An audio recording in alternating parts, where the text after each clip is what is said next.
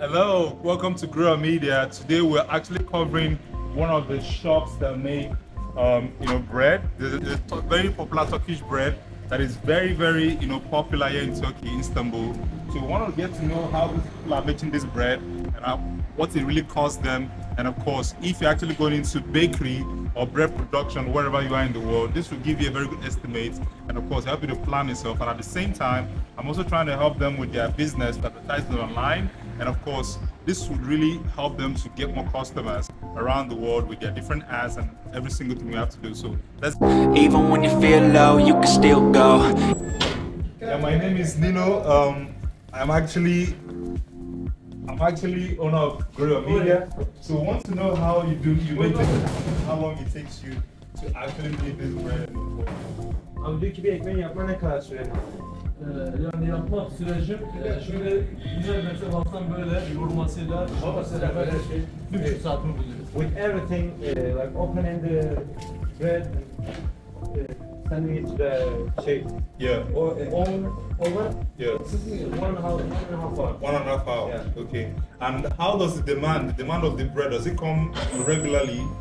Like how does it come? The demand of the bread. Nasıl bir durumda geliyor diyor. Tam bir şey ekliyor musun çıkardıktan sonra? Nasıl yani?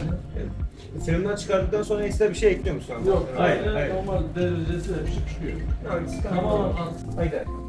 Oh. Without anything. So what is your biggest challenge when you're making this bread like so far? How long have you been doing it? For how many years now? Abi diyor ki en büyük kaç yıldır bu işi yapıyorsun ve yaptığın iş süreciyle gördüğün en büyük zorluk ne diyor? Şimdi 17 yıldır bu işi yapıyorum. It's been 10 years since that business. Wow. 10 years. 10 yıldır benim gördüğüm en büyük zorluk eleman sıkıntısı. The biggest challenge is the worker. Okay, the worker. Yeah, the worker missing. Oh. He doesn't have enough workers. He doesn't have enough workers. Wow. So there's not enough workers to actually fill in the space. Yeah. So how long have you been doing the business, and of course, what is his advice to entrepreneurs that want to start a bakery business in Istanbul, in Turkey in general, or wherever in the world? What is his advice to them? Abi herhangi bir yerde bu işe başlamak için ben tavsiye var mı varsa Vallahi benim bu işe yani en son 2 planım bu işe hiç girmeyin, hiç uğraşmayın. Ne demek yani? Sen de şu bir biraz söyle. Bir şeyler söyle. Yani diyor ki vereceğim tavsiye nedir bu işe başlamak istedim. Valla vereceğiz tavsiyem şöyledir. Çok güzel bir meslek.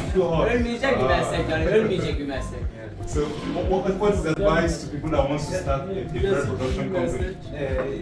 They have to a big money, not a big. They need money. They need money. They need money to start their business, but it's not dying. Oh. It's not dying. Always you can have the true happy. Like the customers are available, right? Yeah, always. Wow. You cannot close it, but if you have money, you can join this business. Wow, wow. So it requires lots of money to open this kind of business? Yeah. It requires lots of money. Wow, come on. So finally, what's the advice to people that want to go into the business? What's the advice? Abi diyor ki yapmak isteyenler için vereceğim tavsiye nedir? Valla sosyal yapmak isteyenlere pek fazla yani bu işin sosyal bir aktivite olmadığı için hiç tavsiye etmiyorum. You won't have social activity time, so you're always busy. If you take this in your life, you can start. Oh, okay. There's no time for anything else. No, you're always busy. You're always busy. Wow. So thank you very much for your time. Really appreciate it. You're the best. Thank you very much. And of course, this Oman Serat is actually my translator, at the same time learning digital marketing, and we're growing together. Thank you very much. Yeah, Patron. The big boss. The big boss. Patron. Yeah. Teşekkürler. Yeah, teşekkürler. Yeah.